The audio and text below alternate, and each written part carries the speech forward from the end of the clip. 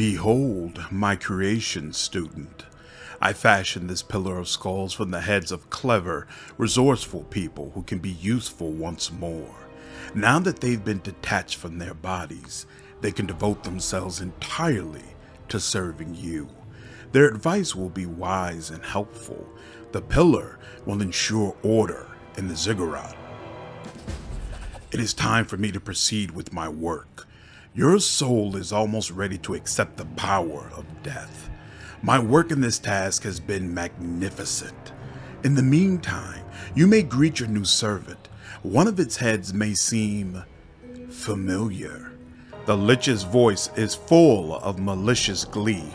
Before you stands a pillar with reanimated heads resting upon it, their eyes glowing green.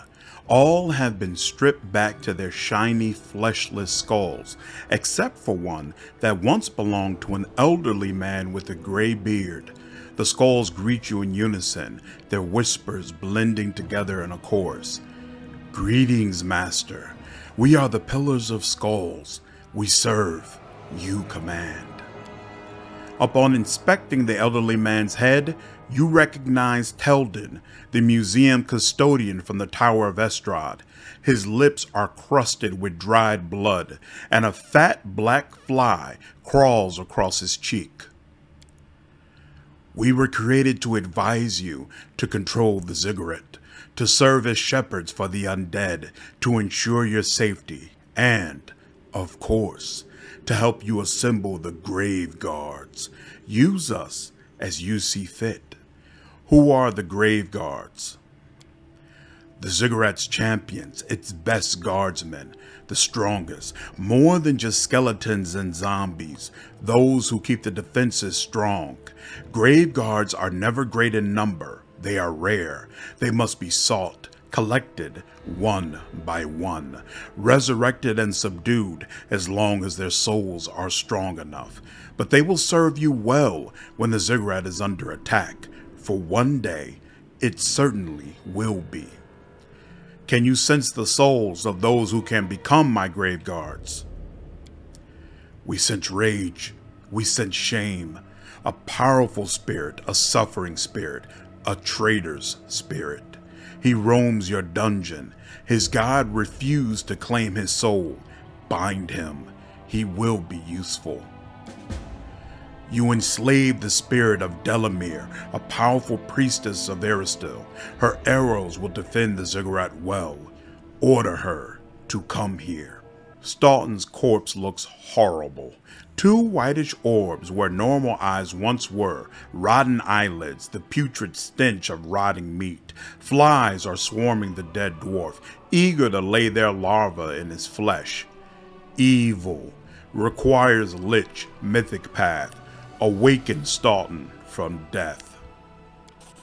The corpse does not move, but you can sense Stauton's presence. His low voice resounds in your ears. Get lost. I'm dead. Malgrim, the god of death, is waiting for me.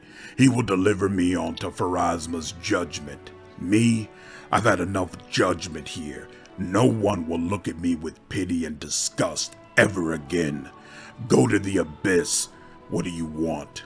Then again, I can feel it. You, too, want to use me. Forget it. Force Stauton to submit. The dead dwarf's body flinches. You hear Stauton's spectral scream.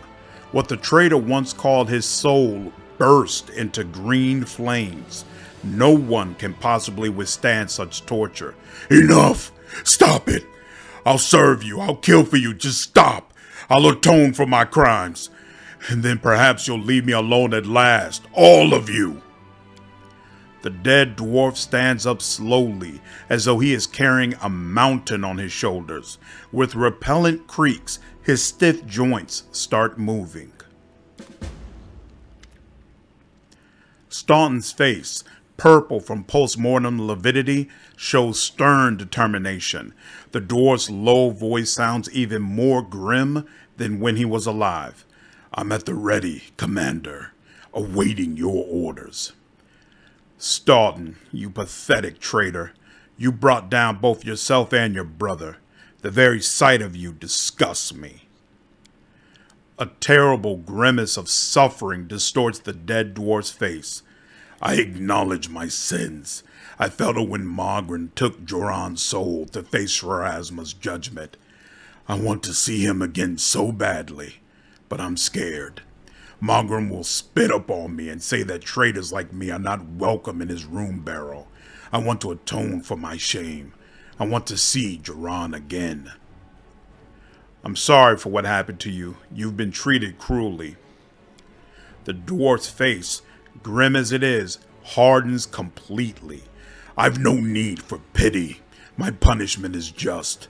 Then again, Galfrey is a cruel bitch. She's guilty as well.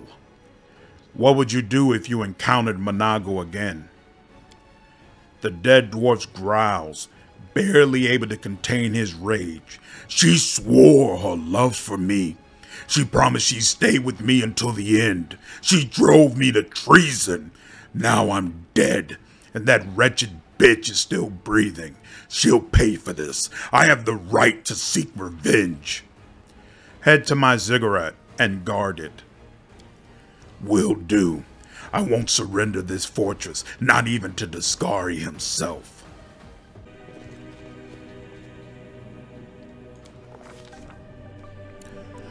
Burial rites fulfill several functions. They mitigate the psychological strain of parting with the deceased. They neutralize a source of disease-causing miasmas, and they suppress the spread of cannibalistic and necrophiliac acts in society at large.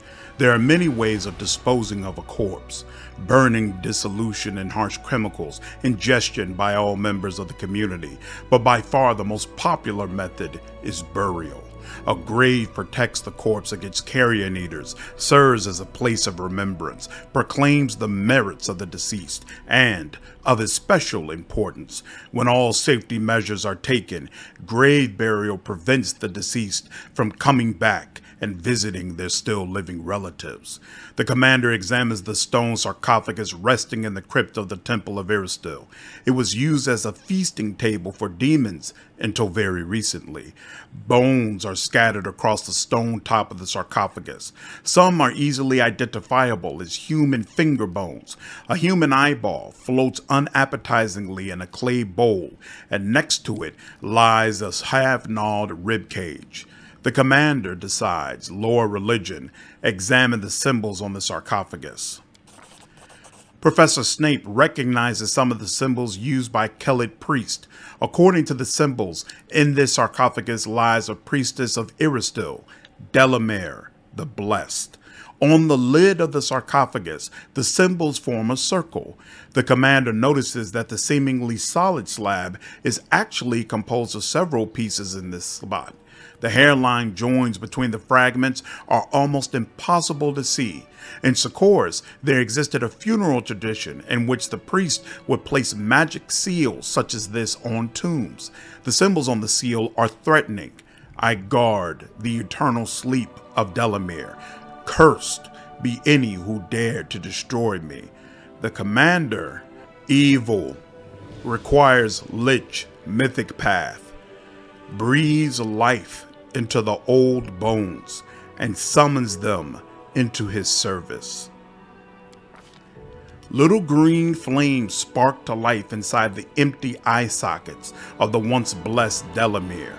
With a crunching sound, the fingers of bone clench around the bow. Her body slowly rises from its sarcophagus and takes in the crypt with a hate-filled glance. From her gaping jaw emerges a rasp of vexation. Who has dared?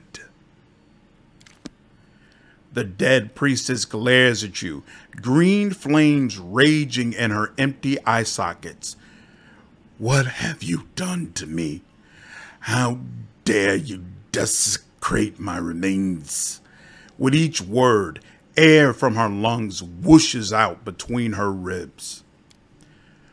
Pardon me, Professor Snape, but I see clear evidence that necromancy is wrong and dangerous for the world. You have taken a beautiful ancient legend of a devout priestess and turned it into an evil and horrifying parody. Bow before me, Delamere. Delamere's proud back slowly curves into a bow, and through gritted teeth she hisses, "Yes, master." Your temple has been defiled and your priest revealed to be a traitor. Delamere draws a breath like she's sniffing the air. My country, awash with corruption, demons, cities, they defy the soul. I was right. This cleric is nothing. I want to know more about you. The dead priestess sears you with her gaze. Can it be that my glory has faded, and you do not know of Delamere the Blessed, priestess of Erastil, who carries his bow, which always flies true? Or do you mock me? They say you are a great priestess. Is that true? I served Erastil faithfully. I carried out his will. I fought against the filth of cities, human hives. People should not live like that. No one should. Corruption seeps from the cities. I was the protector of villages. I guarded them against marauders, against city swindlers, against internal strife, against too many people. I was known, feared, respected, loved. How do you feel in your new form? The priestess's voice trembles with rage.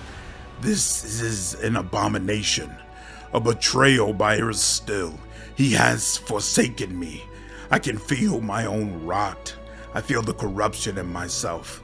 I would kill myself now, but Erastil abhors suicide, and your will has bound me like a chain. Tell me about your armor and bow.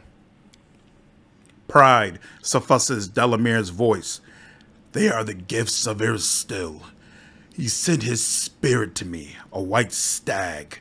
3 days we vied with each other in stealth and speed, a noble fight.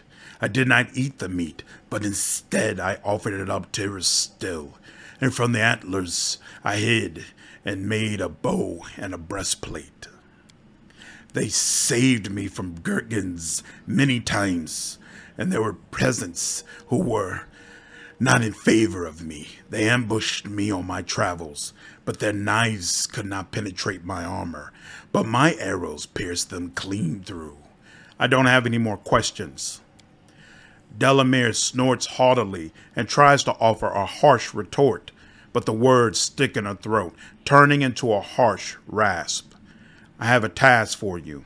I will obey, master, though being your slave is a torment. Go to my ziggurat and guard it.